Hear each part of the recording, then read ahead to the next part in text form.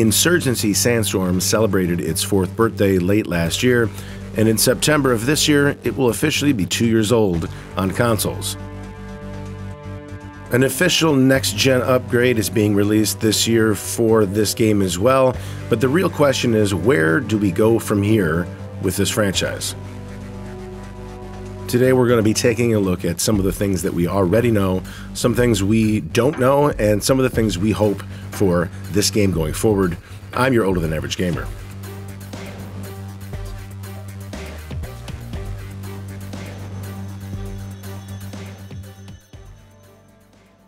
So as I stated in the intro, we do know for sure this game is getting a next-gen upgrade this year.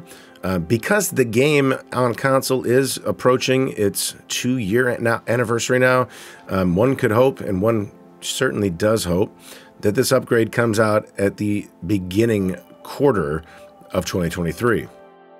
Now, I wish I could tell you that that is what's going to happen with any degree of certainty, but I just can't. They've kept the release date for this next-gen upgrade pretty close to the vest and have stayed very consistent with the, verbiage of 2023.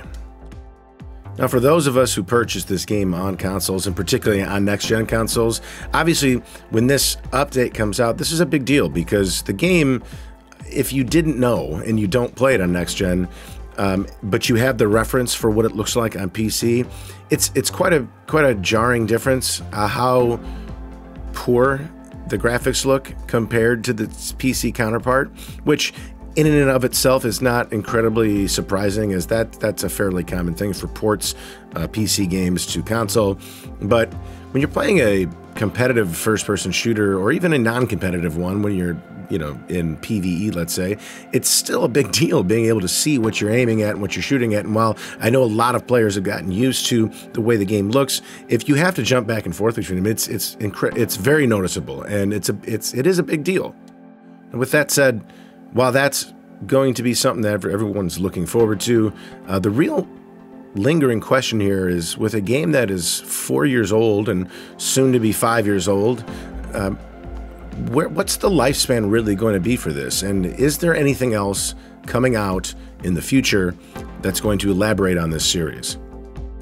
A social media post from New World Interactive several months ago now created a lot of questions, especially within the insurgency community, as there was the potential that this could possibly have been a sort of a nod to the fact that a new game was being made.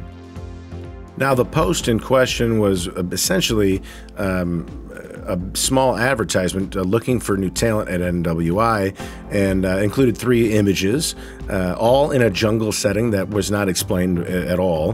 One of the positions here you can see is technical animator for an unannounced project. Now, I think that that's an important thing to note here, because unannounced project, while we can still very much potentially infer that this is something to do with a new Insurgency Sandstorm game, the fact that they haven't even announced this yet means we are probably farther off from this than I think a lot of us would like to be. The other thing here too is that unless they fired someone, which is definitely possible, but unless they did that, the fact that they're looking for a technical animator would mean that this game is basically not even started being developed yet. I mean, other than it's just in the idea phase still. This is definitely a position that you need to start actually creating the mechanics and the gameplay of something, as obviously a technical animator would be a pretty big part of that. Now, the jungle setting and a little red car that you can kind of see in the background and just to the right of this NWI logo here has led some people to think that this might be a Vietnam era game, and this is definitely jungles, you can say, so I can see where they're going with, but if I'm going to put my 2 cents in here, I'm going to say I think we might have a potentially likely scenario for something more akin to South America and a favela sort of narco situation, which would also, I feel like, kind of lend itself to a nice way to stick with the theme of the Insurgency franchise, but give it a slightly fresher, direction. The age of the car in the background here is one of the things that has led some people to believe that this would be a Vietnam-era game, which is understandable, but I also think it's very possible that you would find cars of this age run down in the jungles of South America, near favelas, where people are generally poor. You're going to be rehabbing cars that are old, not buying brand new ones.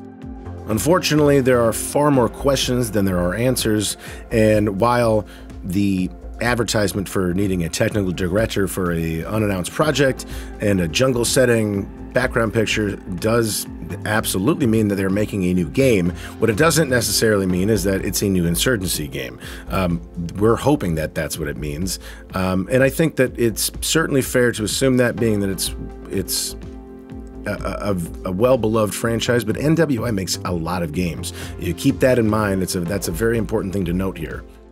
I do think no matter what happens here over the next year, if this franchise, this series now, just a 2-game series, but still a series now, if it hopes to live on, they're going to need a new entry, and they're going to need one in the next year. That's my opinion, but I do believe that if you wait too long to add a new entry, you're going to have a slowly dying series. And I know a lot of people have made content about this game dying recently, which is partly true, more so on PC, I think, than it is on console, as it's still pretty new on console, and there are a lot of people kind of flocking towards this, especially people who don't have PC. But with the amount of content they're able to make regularly for this game, this is a reality that we have to look into, that if there isn't a new title added to this wonderfully fun franchise, we could be in some trouble as fans. And I hope, because I am a fan of this game, that they do have something in the works. Guys, let me know what you think in the comments below. Give me your suggestions, give me your ideas. I'd love to hear them. I always do appreciate your input. Thank you for stopping by the channel today. If you enjoyed the video, I hope you'll consider liking it. If this is your first time here, maybe subscribe to this channel. We do content on tactical gaming and games of this nature all the time here. Would love to have you, love to see you back, would love to hear your thoughts. Thank you so much for stopping by. Have a great week.